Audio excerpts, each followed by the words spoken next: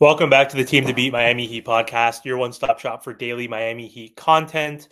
My name is Amir. So for today's episode, I want to talk about Jimmy Butler. Had an interview recently talking about how he's been unavailable for the Miami Heat, and his focus this year is solely going to be on playing games and winning games for the Miami Heat.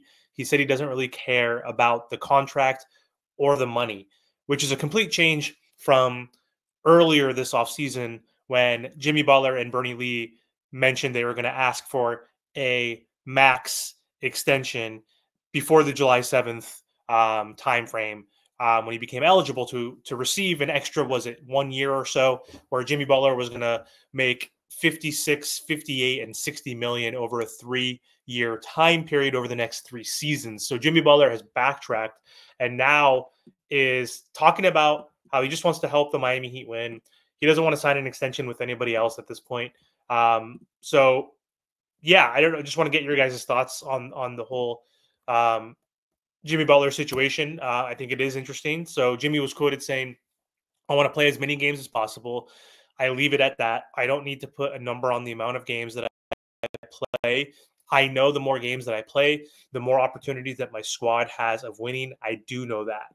Butler added that he's just here to win, pushing aside money as a motivating factor, which is interesting. He's in a contract year. You would think that he would play balls to the wall because then he would get his one last lucrative contract as he's an aging superstar at 35. He just turned 35. He also said, "If we're brutally honest, no matter what, nothing I do now is going to get me paid any more money."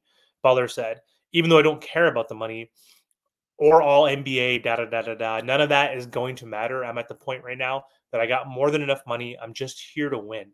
So Butler is under contract with the Miami Heat for this upcoming season. He is making, I think, $46 million or so. And then he has a player option in 2025, the 2026 season.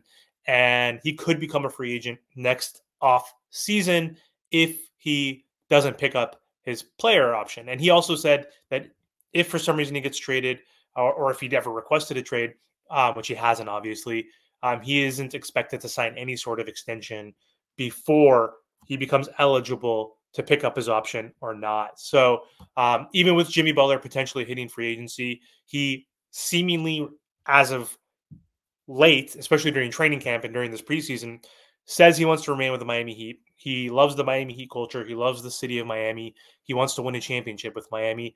And so it looks like Jimmy Butler wants to win here, which is a good thing because I love Jimmy Butler. It's been a fun 5 years with Jimmy Butler. Unexpected to go to the championship twice, especially as an 8th seed. Really, really fun time being a Miami Heat fan, but also ultimately they didn't win a championship, which I'm sure Jimmy Butler is upset about. And a lot of Heat fans are too as well. So don't want to take it for granted. It's hard to get to the finals. It's hard to be a team that contends and competes all the time. Not many franchises can say that, but ultimately the Miami Heat want to win a championship. It's been 10 years since they won last championship with LeBron James and D Wade and Chris Bosh. So Jimmy wants to bring that championship to the Miami Heat. So it's going to be interesting to see how many games Jimmy Butler does play this season because the Heat do need him to be on the floor. Last season, the Miami Heat, it was a tough race in the East. They were the 8th seed, but they were 4 games from, I think, like 2nd place. Outside of the Celtics, who were dominating, the Knicks, who were the 2nd seed, were 4 games ahead of the Miami Heat. So it was really competitive in the East last season. And if we had Jimmy Butler, who didn't miss over 20 games last season, obviously I'm not even factoring in Tyler Hero, who missed 40 games, and Caleb Martin, who missed 15, and Haywood Highsmith and Bam and everybody, Duncan and Terry, obviously, everybody missed games. And the Heat were still only 4 games from the 2nd seed. So imagine if Jimmy Butler was on the floor in the regular season more often. It would have been huge for this Miami Heat. The Miami Heat most likely would have avoided the play-in, and then factor in Tyler Hero missing half the season. It could have been a completely different season.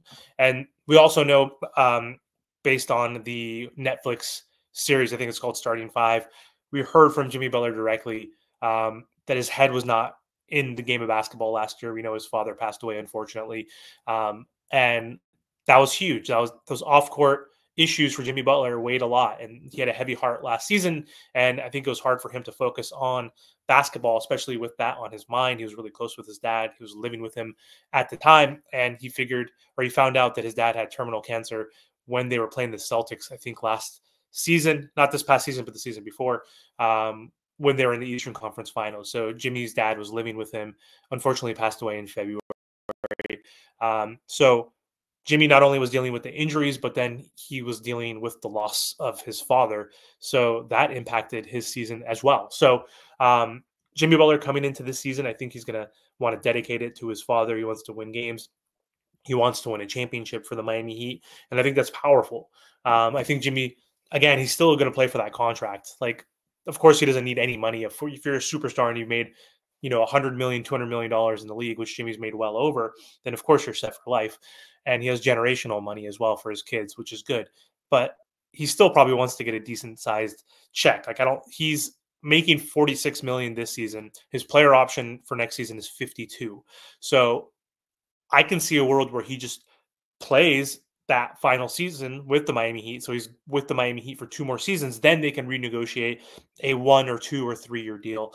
But I don't know why Jimmy wouldn't take that $52 million option. It's going to be rare for him to get a contract of that size with another team. But if he is really interested in winning with this Miami Heat, staying with this Miami Heat, I would assume that he plays out the rest of the contract, picks up the player option, opts in for that 52 million, and then he's going to be 36 or so going into that season with the Miami Heat as a free agent. He's going to be a free agent then.